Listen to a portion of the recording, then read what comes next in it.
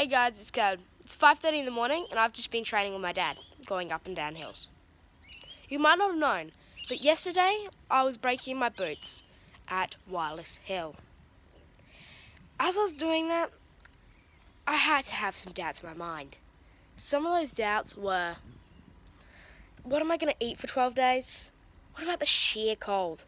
What happens if I get altitude sickness? And I'm really worried about landing on the world's shortest runway. But the biggest worry I have is, what happens if I don't finish the trek? But all I keep saying to myself is, you can only do your best. Those are all my worries. Here's some things I'm looking forward to. I'm looking forward to seeing the amazing culture they have there, the beautiful views.